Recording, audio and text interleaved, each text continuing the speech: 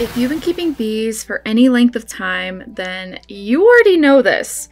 It's not just varroa that takes down colonies, it's the viruses, the stress, and the nutrition gaps all stacking at once. Hey, this is Emily with BeFit Beekeeping, and this year we expanded our operation to 200 colonies. And when we had our state inspector come out to test all of our hives, our viral loads were practically at 0. But, you know, that doesn't happen by accident. So today I want to show you one of the tools that we've been using that actually made a measurable difference and introduce you to the people behind it.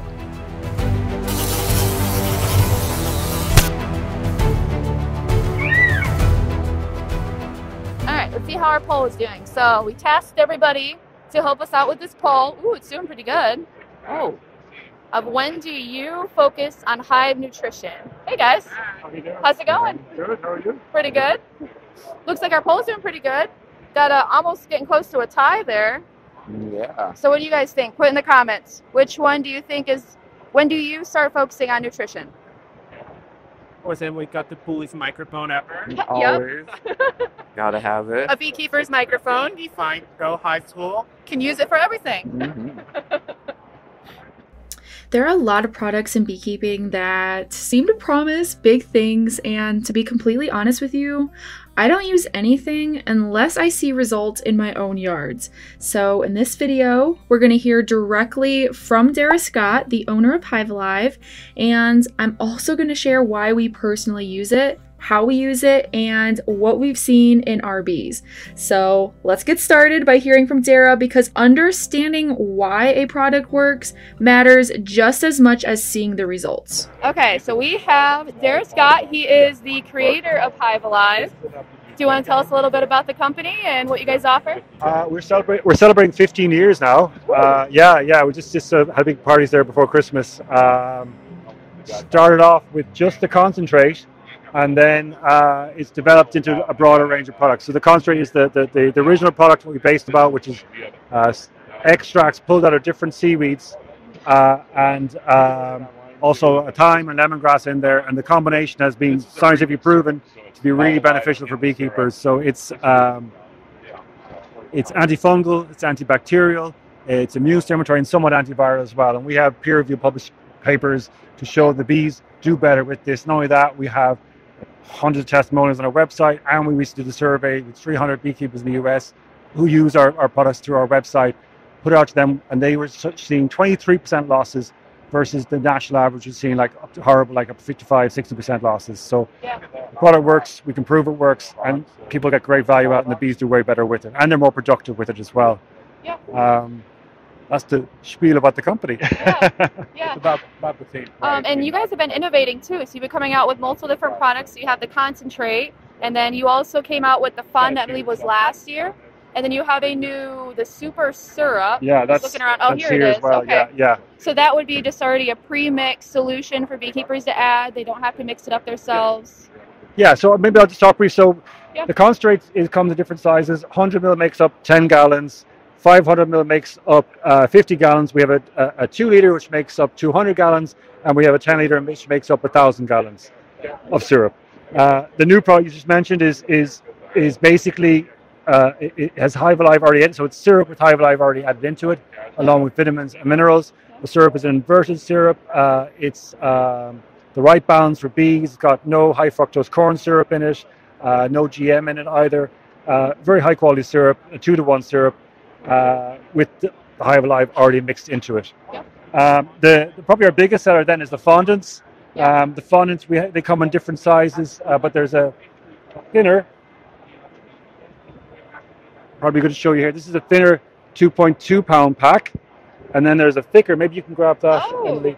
Yeah. 5 pound pack. Nice. So the 5 pounds handier if you plan to have it on for a while. You know they're going to be eating a lot of fondant, but if you're in a warmer, more down south, you might want to use the fondant, but you might want to use the 5 pound, but it just saves an extra trip going to the hives, and that comes in. So the 2.2, the thinner one, comes in a pack of 6 or a pack of 15, and the heavier, the thicker one comes in a pack of 6. Okay. What am I forgetting? We're totally sold out of the protein. We have 4% pollen and the 15% pollen proteins. They're a high quality protein anyway, but the pollen really brings up the game as well. The 15% is our biggest seller by a long shot. And we also have Hive Alive added to that. And we have additional dry seaweed extracts in there to bring up the amino acid profile as well. So it's well, we believe it's the best in the market. Yeah. What else can I tell you? We've wonderful hats and t-shirts, but they can't. Well, I'm supposed to get them on the website, so yeah, the people will get those. Oh, of course, the Hive tool. Yep. So the Hive tool, it's based on the design was already out. I just tweaked it because I didn't like what was there, like things like a longer bevel, thicker metal, so it's stronger. I serrated the edge on it here, so when you're levering it off, it doesn't slip. Yeah. I made this short. I find these are too long all the time, sticking in your pocket and hanging out. And of course, different colors, so it's really easy to find when it falls in either the grass. You want the yellow, and if it's in something dry, you want the green. Yeah. So it just makes. Oh, I'm not dropping the microphone. Oh, you're okay. It makes it a lot easier to find.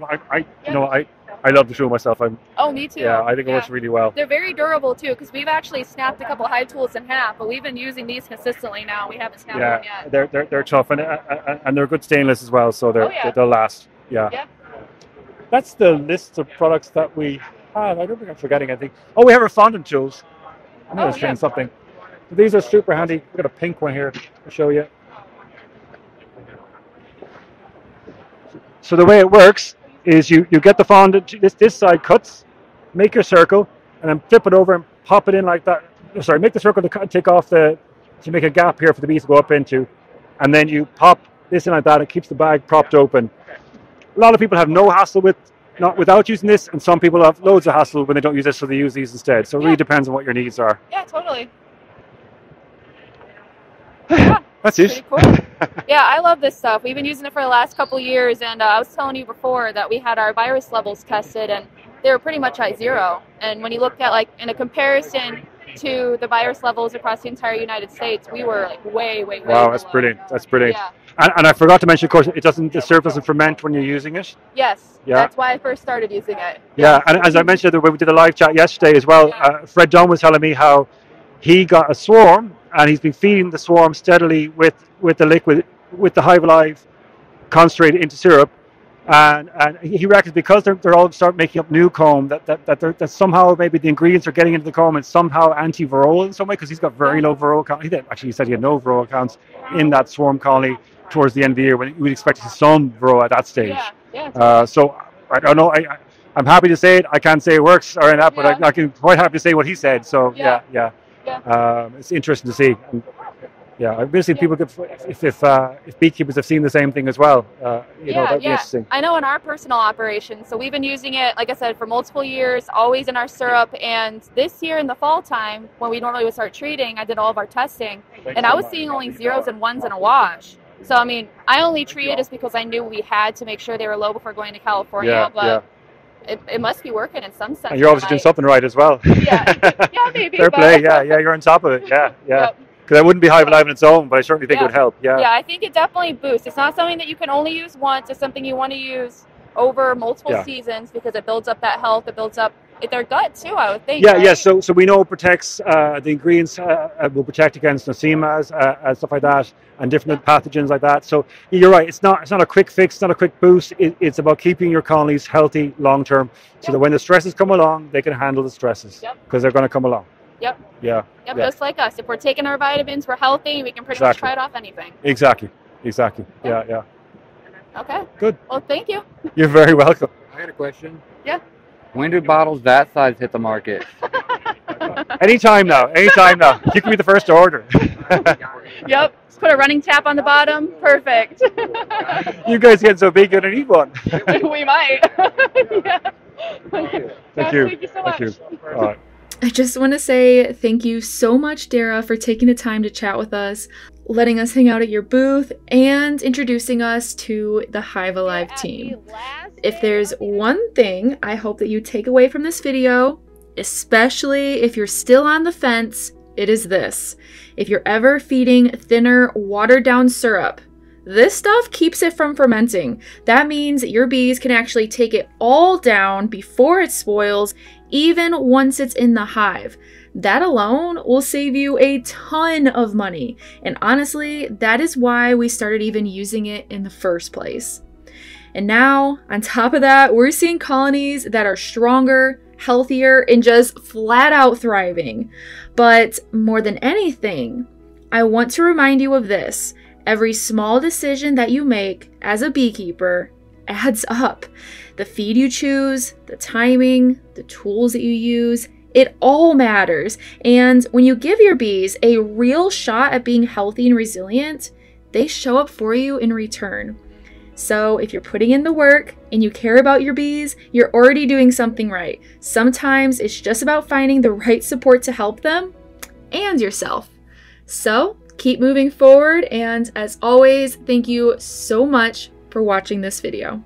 I'll see you guys in the next one. Don't quit and be fit. Diplodocus daughter, look at this freaking hive.